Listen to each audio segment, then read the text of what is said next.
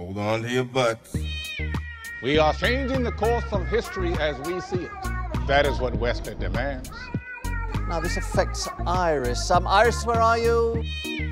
What you feel only matters to you. I do not entertain hypotheticals. The world as it is vexing enough. Iris, I have a tip for you. Don't take drugs! Or Whatever Movies with Wesley and Iris. What up, and welcome to Or Whatever Movies. I'm your co-host, Iris, and I'm here with my older brother, Wesley. I do not get that accent at all. Well, that was a bad Hitchcock. It was more Sean Connery. That sounded like your Green Knight, the Green Knight No, accent. that was deliberately mispronounced and just blowing the spelling out. That was Wesley. I can't tell the difference. Yeah. Today we are reviewing a movie from 1960, Psycho, and I have to admit, Wes, that I haven't been as intimidated to approach a movie since, like Jaws. We're moving our bracket back. This is our oldest movie being discussed. Oh, right. Predates Night of the Living Dead, also part of our Halloween series. So our oldest movie to date, obviously a classic. Is Psycho original material? It was based on a book called Psycho, and Alfred Hitchcock found that Paramount, the studio with whom he had a contract, hadn't covered the book for adaptation, and so he just went and sought out this book that was on a bestseller list or something, read it, optioned it under a pseudonym, and then tried to suppress as many copies of the book by buying it up as possible to avoid spoiling the ending. And from that point on, Psycho was all about a movie. I mean, with some notable changes. Can you speak to those changes? For one thing, Marion Crane gets beheaded in the shower instead of just stabbed. Ew. Hitchcock had enough of a tough time filming this stuff. I mean, this was sensational stuff. And even the toned-down version, there's no way you could have matched the print of a novel. Was it sensational for Janet Leigh to spend a good amount of time just in her bra? It seems tame by comparison. I mean, she was only on set for 3 weeks. I'm guessing that the hotel scene for the liaison was a big part of that. And yeah, she's in her bra, and then obviously the shower scene. But that still felt kind of salacious, didn't it? So you're saying that even though it's very tame by today's standards, there's still a real intimacy to that intimate scene between Marion and Sam at the top, her packing in her bra, kind of egregious, and then the shower scene where we don't see anything, but it's still very intimate? Is that what you're talking about? A little bit. I mean, I think that even for the time, you expect a certain, it's a black and white movie and it's older. Even though most movies were in color by then, this was a choice, a lot like Night of the Living Dead almost 10 years later. But it seems like for these movies, you expect a certain level of morality. You know, it's the first movie with a toilet flushing, and there's some things you can't show. That's just improper. And it seemed like to start off in such a way, you would expect that their actions would reflect later on the characters. Sam is a married man, right? I don't think he is. He has an ex-wife to whom he's paying alimony. Oh, right. And he can't afford to give a proper life to a new wife, to Marion, if that's indeed his true reason for not wanting to marry her. And Marion is, this is only the beginning of her indiscretions, but I expected that it would affect the perception of the characters moving forward, the way that they were established. Because of Marion's choices, she got what she deserved? It's interesting because Kelly and I were watching this and paying close attention, and she sits down at the desk in her hotel room just pre-shower and writes down the figures, which obviously the detective would later come to find out, this establishes Marion Crane was in fact here. And the sister found the shreds in the bathroom. She says, this proves that Marion was here, or maybe Sam says right. it. But I was like, why does she need to write out the total? She knows in her head that it was $40,000 minus $700 for the car. And then I learned, according to Joe Stefano, the screenwriter, that she was writing out the figures in her head to see how much she had to recoup, because at that point, Marion had decided she was going to return the money. Right. Did this occur to you? Like, what tipped you off to that fact? Well, her creating that ledger happened after she had the conversation with Norman Bates. And she says in that conversation at the end that she's going back to Phoenix, that she needs to get rest to prepare for the long ride back to Phoenix. Oh, I thought she was like keeping him at arm's length the whole time. No, I think that as crazy as Norman Bates is, they actually speak some truth to one another. And within that conversation, she decides she's going to return. And maybe that was necessary to continue driving the plot forward. Maybe that was also orchestrated so that we could have some sympathy for the Marion character, who is otherwise kind of reckless. The fact that she decides that she's not going to commit embezzlement, probably gives us some sympathy when she gets murdered in the shower. Man, look at you, Iris Arbogast. That conversation was very telling, and it was long. They chit chat and they get deep, and he goes crazy, and then he comes back to his senses. Like, it's a very what's the word when it's like detailed, attenuated? It's a very Mental note, look up attenuated. Admittedly, I didn't follow the conversation all that closely. I was distracted by the taxidermy. Right, which I think is intentional too. Yes. I mean, super creepy, and also kind of sets him up for preserving and keeping around a stuffed version of his mom. I mean, the mom's skull is a skeleton, but presumably the rest of that body is stuffed with sawdust, right? Well, we did hear that he preserved her and treated her body as best he could. I was also thinking about the ledger thing, because obviously it's very easy to do the math. You can do the $40,000 minus $700 in your head, right? What's that come out to? $39,300. And then in Joe Stefano's mind, the screenwriter, the shower was her cleansing herself of said sins. She was all happy, and this was her turning point, and she was redeemed, if only in her head. That's very interesting that the shower is like the demarcation line of her turn. And this is the deconstruction of Psycho, I think, for us. This movie comes with all kinds of expectations and pressure and history. I mean, the history and the buzz. This was an old movie by the time that either of us were born. But it's so much to unpack in a modern context. What do you mean? At no point in our lives did we not know that Marion Crane was going to step into that shower and get murdered. Yeah, I can see why Hitchcock would try and preserve the surprise, because when you know that the threat of the mother is inert without the threat of Norman Bates, like when you know that there isn't a mom, it really takes the air out of a lot of the film. Like when Lila goes to the house and you obviously know that Norman Bates is with Sam, seeing that and not knowing that the mother character is not real, there would be so much suspense with Lila going to the house. You'd be like, cringing, like every corner she turns. When she goes down to the basement, like it would be super, super freaky. But there's no way to watch this movie without knowing that the mother is Norman Bates. And that's what I love about this movie. I love the history of it. Alfred Hitchcock was as much a part of the Psycho experience as his film was.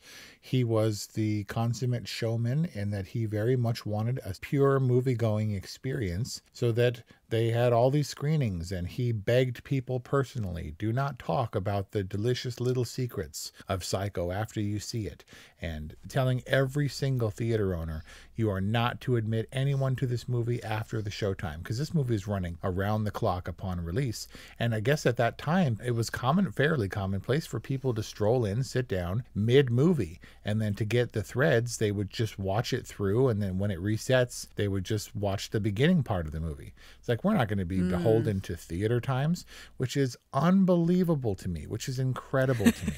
And so counterintuitive to you. And this whole idea of a pure movie-going experience, it is akin today to people saying this movie deserves to be seen on the biggest screen possible. See this movie, don't watch it on your phone, which so many people are casual moviegoers. And believe me, I am a casual movie watcher when it comes to movies I've seen 1,000 times. I'll watch them doing dishes and no matter what I'm doing. But for Psycho, it was important that all these secrets be preserved. And so when that can't happen for us, because we've always known that Norman Bates is the mother character and that Janet Leigh gets killed in the shower, then we look for the other stuff. We do our own little Arbogast things and try to see the little nuances. And I couldn't help wondering, do you think Psycho ruined taxidermy? Before that, it's a time-honored tradition, right? And it's been around forever, but like, did it make it creepy? Is it like people can't taxiderm, just like later on people can't be party clowns anymore? That was the exact analogy I was going to draw. You can't be a clown. You can't be a taxidermist. People definitely I still think it's creepy, not just the act of taxidermy, but the idea of having a deer's head on your wall. But people are awfully proud. And if you're willing to shoot it in the neck, maybe you're willing to have its head mounted over your fireplace. So have you heard about this new trend of like, I forget what it is, but you can like capture the essence of a loved one. The essence? Look, if the charlatans want to come at you and be like, I can withdraw the essence and I can infuse it into this plant, then sure, you go and do your thing. Whatever makes people feel better. I know that you can compress your loved ones into a gem, like carbonized and junk. I know that you can swirl them into glass. I've seen that at fairs. And I know that you can plant them in a tree pod. There was a person who taxidermies people. What? It was on some show, and it's called Extreme Embalming. Oh, man, that's a show. I mean, in a world where we have Dr. Pimple Popper, the fact that this show exists doesn't surprise me at all. I mean, have you heard what they do to treat bodies for a public funeral, for a viewing? So they're kind of embalmed, right? And then they're made up. Yes, but all the tricks, like, they don't even replace organs after an autopsy. There's contact lenses with little spikies so that when you pull the eyelids back down, they don't pop up again. Ew. Like dude, I'm telling you, every orifice is sewn shut from the inside so you can't see. It's barbaric. So you people who want to feel better about yourselves, because funerals is all about the people remaining, right? The dead people don't care. Exactly. You have to know what you're going into, and under the surface, it's just a mess. How do you know this? I remember being at a funeral. I think it was Pearl, the old lady that we grew up next to in Hawthorne, and she had passed away, and I was at her funeral, and Dad walked up to me, and the casket is open at the top, right? So I'm looking at her face and looking down her body, which is covered, and I'm looking and it's covered, and she's never going to be uncovered again. And I'm like, she's probably not even wearing shoes. Like, why would you put shoes on her? And in my memory, Dad was like, she probably doesn't even have feet. And that messed with me and created a logical progression in my mind where nothing that is shown has to be real. There's no telling what's happening behind the scenes. Those clothes aren't real clothes. They're like open in the back like hospital gowns and just need to be draped a certain way. It's all artifice, and it's creepy. Well, it's creepy because of the context, but I mean, isn't that all movie magic? Yeah, movie magic, absolutely. But the people who would stuff their loved ones. Like, if that person, he's in it to make a living, right? But anybody who has anybody that they know and love stuffed is into some shady stuff, right? Is not altogether well. Well, they're not accepting some truth about life, which is that all people die. I mean, maybe if you want some nice hands, like a hand sculpture or something. Ew, Look, that would be okay with you? Right, but if you have a deer head mounted to your wall, a stag, an 18-point buck or whatever the hell, then it's acceptable for its head to be emerging from this crest. But I think if you're going to taxidermy humans, it's got to be 100%, right? Like in a naturalistic pose and some Levi's. You can't have just part of the human. That's morbid. I mean, what are your final wishes? You don't want to be preserved in any way? It's 100% cremated and throw me off the north end of Happy Isles Bridge. Oh. Kelly's got these instructions. It's fine. Oh, okay. All right. Right. So you already have your plan in place. Dad probably had some insight, when he was talking about that chick's feet, because he worked in a morgue and stuff. Do you remember that? Nope. Like where the bodies would just exhale gas and sit up randomly and make horrible moaning sounds. You don't remember this? I do remember him saying this, and I remember him demonstrating it and making the noise, but I thought he Googled it, which obviously isn't something that could have happened. That's so crazy. But do you think Psycho inspired this extreme embalming scenario? Norman Bates has his issues. Of course. And would probably have been an extreme embalmer had he the technology to have done so. But he's got to be on his toes. I mean, they move the highway away, so he rarely has an opportunity to murder, and I think he flexes it whenever he can. It's not like this is a revelation. Look, you discovered my secret and you have to die. He fully intends to kill people. Marion didn't do anything to him. Marion wasn't on to him.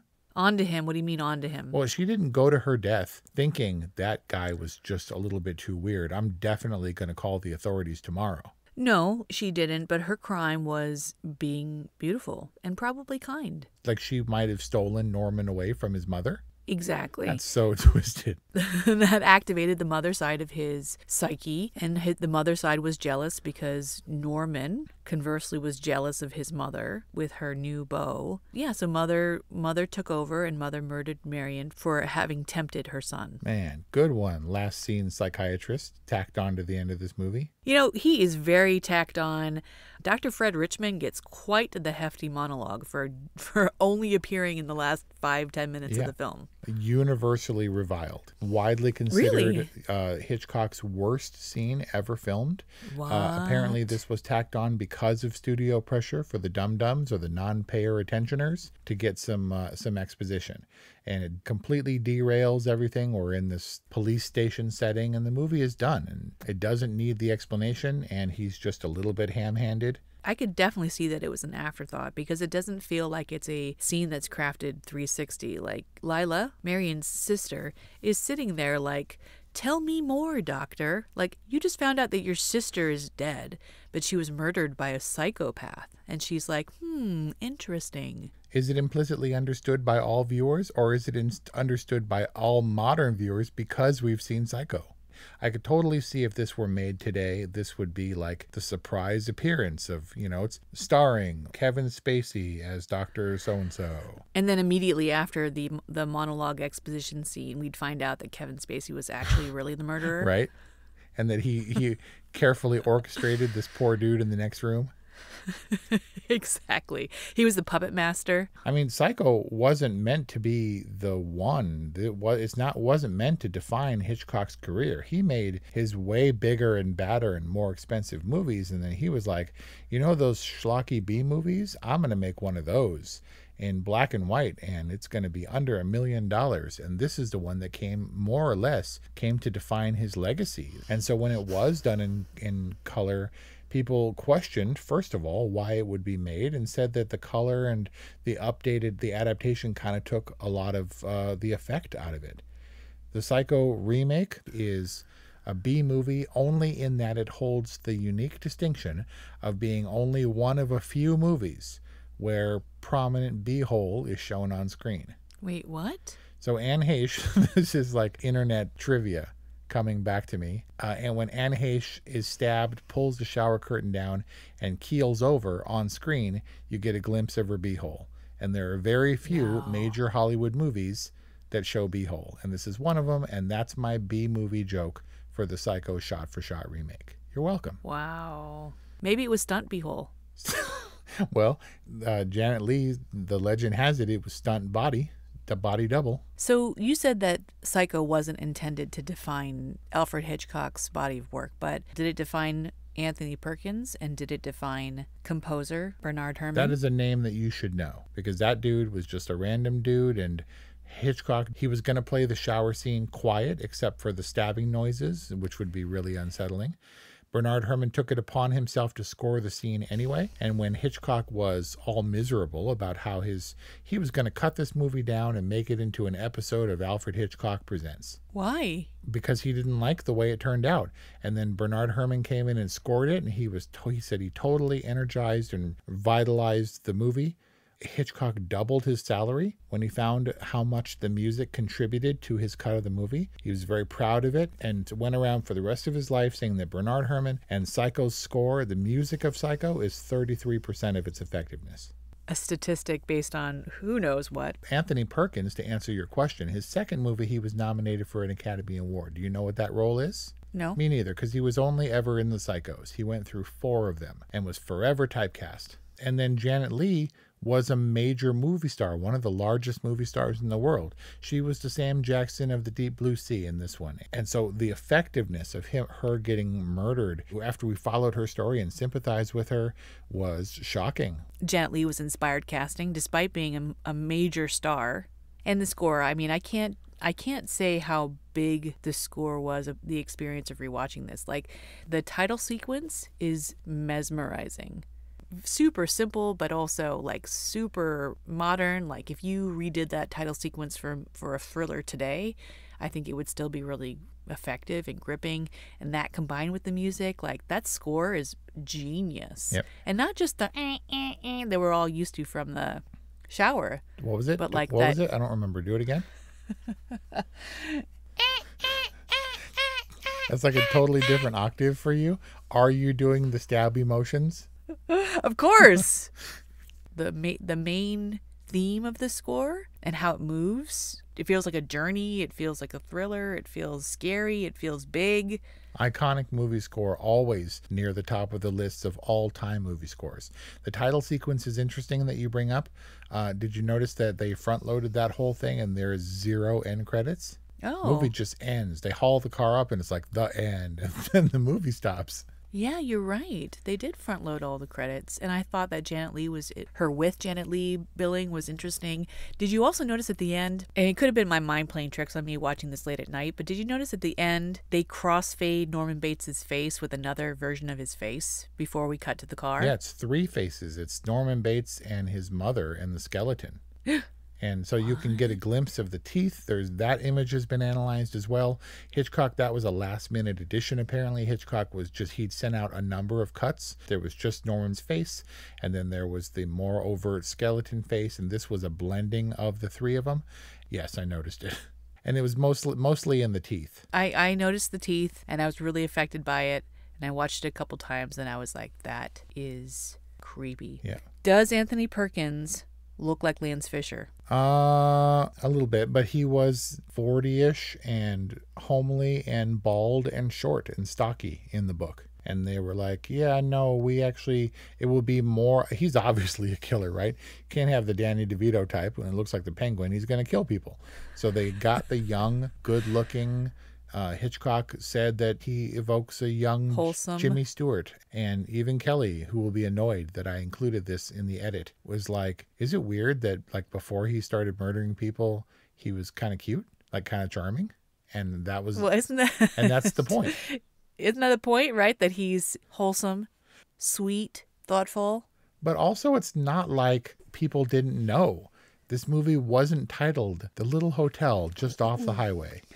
It was called Psycho. There was only like 2 people at the beginning of this movie. Someone's going to die. Someone's going to kill that other person. And so I looked for what worked behind the scene, the real, the things that still hold this movie together. And I've decided that Arbogast is a really good detective. His insistence, his persistence, and the way his footwork and the way he corners Norman Bates is really cool to watch. How he catches him in the little lies and reiterates them and all that stuff. Are you talking about the main conversation when they're talking over the guest book? Yes. The ledger? And how he catches him in asking him to repeat stuff. Arbogast was the most affecting part of this movie for me, because when he goes upstairs, even though I knew the mother didn't exist and that Norman was the killer, etc., when she lurches out of the hallway and stabs him, I jumped. And the score really hit me just at the right moment, and I knew it was coming because I knew he does that strange flying down the staircase in slow motion thing. That didn't work so much for me. That moment where she comes at him with the knife, I jumped in spite of myself. 60 years later, I jumped. Wow. When Norman reacts to Marion's faux pas about putting her away or something, the mother away, his response suggests that he knows what it means to be inside of an institution. He talks about, you've never been in one of those places. Do you know what it's like to be in there? Right. Very telling. The sheriff, who's also great, he never really suggests that Norman was ever institutionalized or really that crazy, for that matter. No. So Norman was pretty high-functioning psychopath. But there was some history there, too. I mean, but there was some legend there when he talks about how the mother poisoned the husband and took a dose herself, and then it's later revealed that, in fact, Norman poisoned both of them intentionally and then acted out the loss of his mother, compensated by acting out. Yeah. I don't know how much weight we want to give to the psychiatrist. We give Hitchcock a lot of credit for this film, and there's a lot of credit due. But it really sounds like Hitchcock was surrounded by some pretty talented filmmakers. Yeah, there's a lot about it, and the whole movie-going experience, this is the stuff I love. This is the cultural phenomenon stuff that people were affected and standing in lines, and it's a big secret, and you got to see it, and it was, you got to pay attention and don't spoil it. It was a big deal, and Hitchcock was involved, and he was the anti-Disney. Like, Hitchcock at one point wanted to film on the Disney Studios lot, and Walt Disney refused because he made that horrible movie Psycho. Oh. But I mean, this was his baby, and he was all excited about it. And This is why people need to watch movies from start to finish and have to have some reverence. We talked about the corpses. Movies are all artifice, and you have to experience them facing a certain direction with a certain level of immersion, or they don't work. I don't know. You have to kind of get invested in the things you can, because the other surprises of this movie have been taken away from me. And I'm fascinated always by some little nothing movie that nobody expects to go anywhere. Paramount, which is the studio, even though it was filmed at Universal, hated it. And they were like, this movie's not going to go anywhere. But Hitchcock wants to do this thing, so we're going to let him do it. And he deferred his $250,000 salary in exchange for 60% of the box office receipts. Good idea. Which they thought wasn't going to total $250,000. Modern equivalent of what Alfred Hitchcock ultimately took home from the box office, something like $125 million. Whoa. And modern equivalent of $40,000? It's about $381,000, something like that. So enough to do a thing, but not enough to get killed over. That's still a lot of money. Not that Norman benefited from it or whatever. $368,922. I was close. But it's difficult to rate a movie this far back. You have to experience it and hopefully do a little research, because you have to understand its place in cinema. I would guess that for a typical TikTok teenager, Psycho wouldn't hold a tremendous amount of appeal. Is this movie good on its own merits? Absolutely. I don't know, the psychiatrist scene was kind of crap, and I think the way that Norman ultimately got taken down after a pretty successful run was kind of anticlimactic, but whatever. I'll go ahead and give Psycho a totally, with an asterisk that you got to do your own research, got to do your own digging and understand why it's a totally.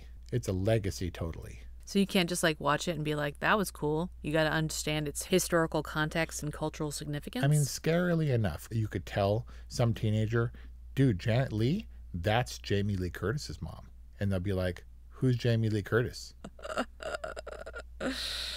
There you got it. That's a totally from Wes, a good, obviously, although now I'm stating it for the first time, from Iris on 1960s Alfred Hitchcock's Universal's Paramount's Psycho. I hope you're enjoying our Halloween series, including, in no particular order, Psycho, The Babadook, Night of the Living Dead. Did I say it wrong? Babadook? You have offended Babadook. the honor of this beautiful woman, said the duck. The Babadook. The Babadook. You can check out our other creepy reviews, like It Follows, Relic, at orwhatevermovies.com, or wherever you get podcasts. Follow us on Instagram at orwhatevermovies.